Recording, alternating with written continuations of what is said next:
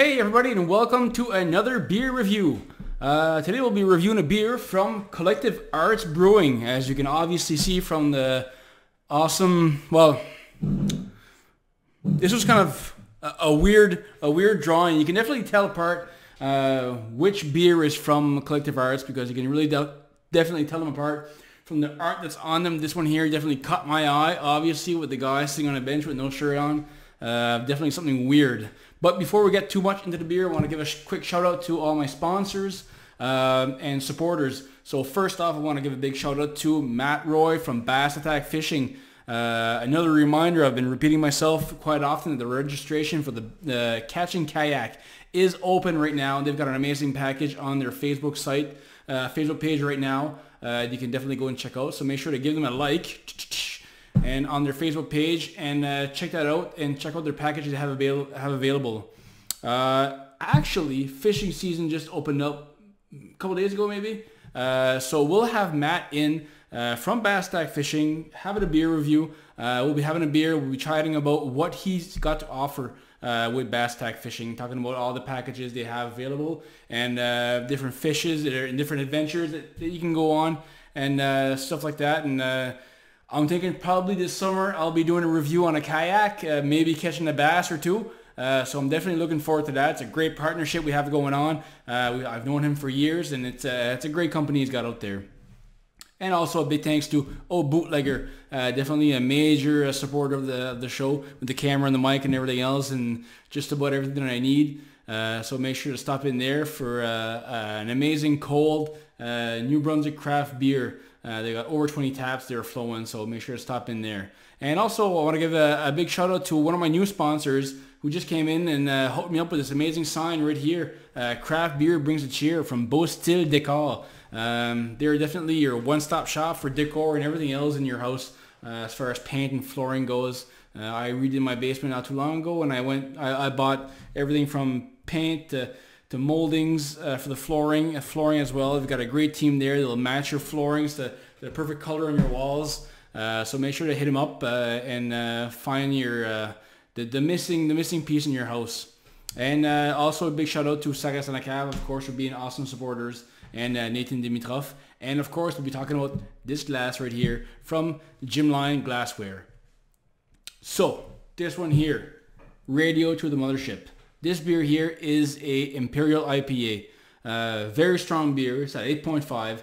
Being an Imperial, when they say it's an Imperial IPA, Imperial meaning the alcohol content is going to be absolutely a strong beer, obviously. It's going to be ranging between 8 and 12%. This one's definitely on the low side at 8.5%. So if you're at a bar and you see an Imperial IPA sitting there, don't be an asshole and order 5 big mugs of these things. You'll be crawling on the floor, licking peanuts off the floor, really looking like a dick. So don't do that. Get a big one if you want, but split it with a friend. These are very, very strong beers.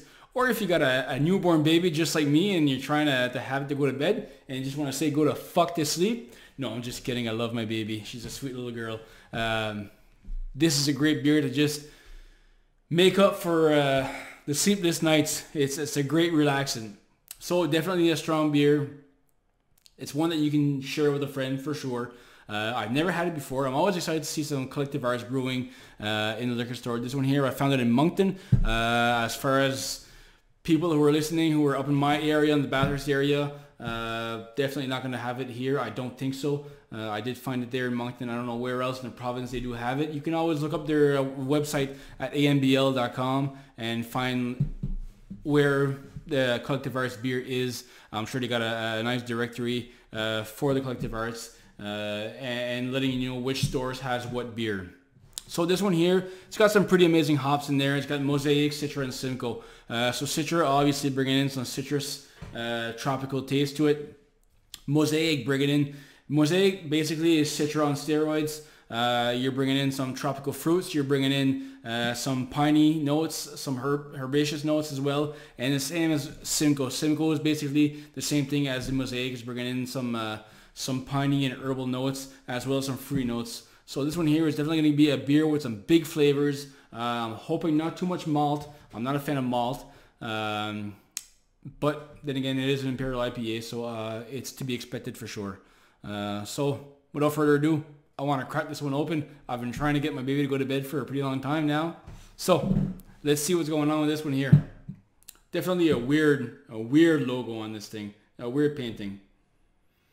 It's a topless, well, it's kind of a red-headed guy eating a pizza and drinking a pop on a park bench with no shoes on.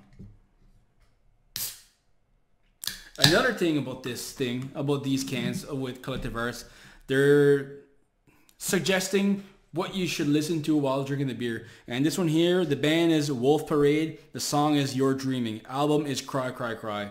So I'll have that link in my description of the video. Check it out. I haven't listened to it yet. And make sure to check it out. And if you got a can at home sitting in the fridge, put it on and let me know how it went.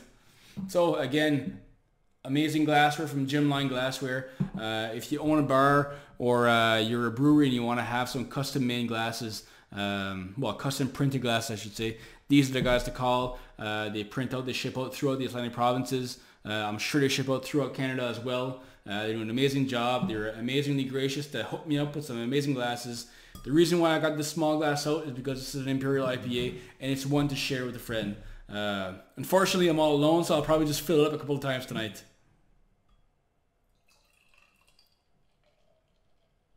It's a lot lighter than I thought. A lot lighter than I thought. So this can here, you're definitely not going to miss it in store. Massive, big fruity aroma right off the top.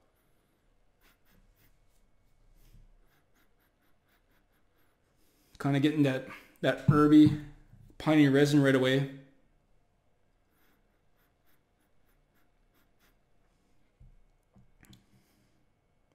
Definitely smelling like a West Coast style IPA. This should be good. I love the color. Absolutely love it. For an Imperial IPA, this is really light. It's really nice color. It's beautiful.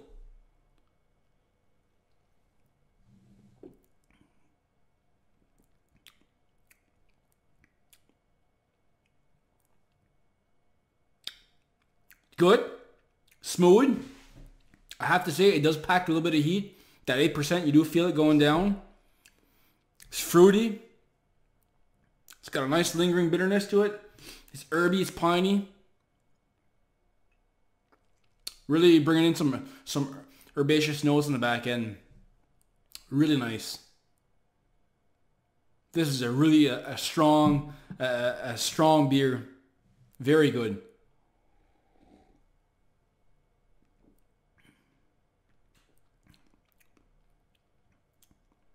Very nice, very nice. This being at an 8.5%, it's not a patio crusher, definitely not. You want to just sip on this one here. It's really nice.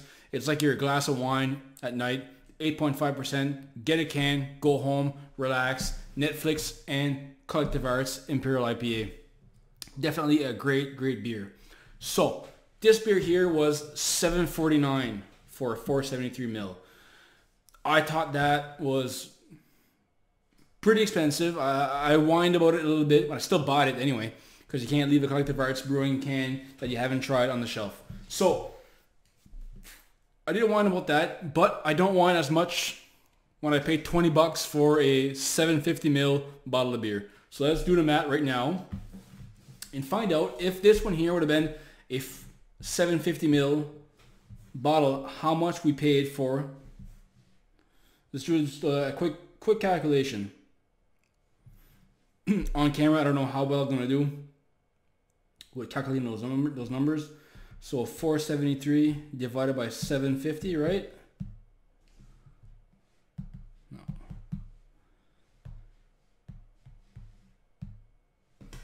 So 0.15 cents, 0.015 cents per milliliter. Well, times that, 750.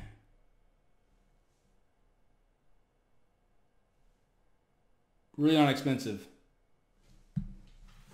For an Imperial IPA, for a 750, if I calculate it right, it would come up to 11 bucks for a 750 ml. Definitely, this is not expensive beer if you're calculating it per milliliter. So, I mean, $7.49, yes, it's a lot more expensive than your regular cans of beer, but this one here is an Imperial IPA. A lot of hops went into this one here. It did cost a lot more money to make. You definitely taste it in the beer. So as far as that goes, it's definitely worth the price. I would buy it again. Cheers. Have a good rest of the weekend.